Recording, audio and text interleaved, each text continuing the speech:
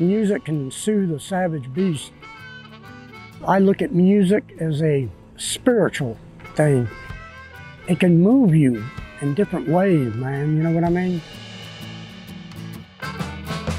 I was immediately excited when I heard about the Rainwater Innovation Grant because I saw a huge need here. I had met musicians who are incredibly talented. What I saw was lacking was legitimate equipment and an adequate platform to show these musicians off.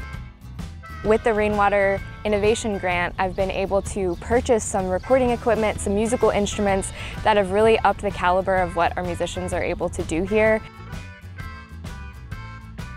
My husband and I were just looking for volunteer opportunities, and we found the website for Community First Village. We couldn't believe that existed, so we decided to come out and take a tour of this place. We were immediately just mesmerized and so impressed by everything that goes on here, how much pride and dignity there is in this place.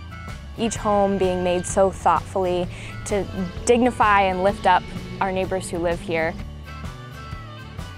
From like 2006, all the way to about a year and a half ago, I was homeless. God has been very, very good to me. And he just said, Jeff, it's about time to get you up off the street.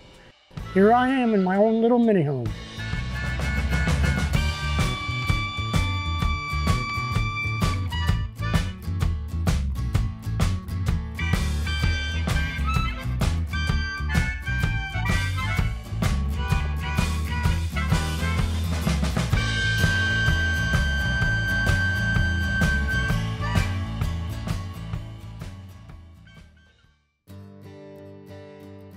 The end result of these purchases is a project I'm putting on. It's called the Summer of Love Music Festival.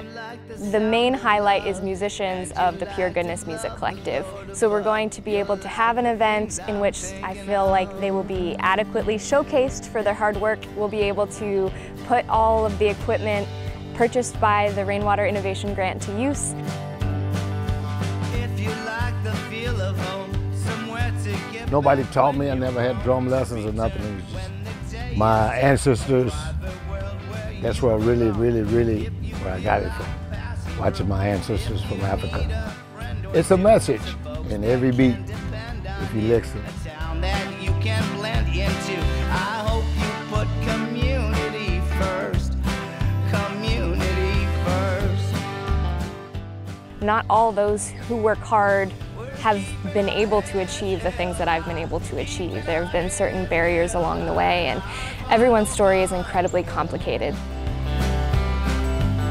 We're keeping our heads held high, keeping our heads held high. I've already seen the results of this grant pay off tenfold in just seeing the excitement of my neighbors and seeing their enthusiasm every day to be motivated to instill some sort of structure in their life that helps them overcome trauma and addictions of all that they've been through. Maybe some perversity, perhaps a Bible versity, or pray the world will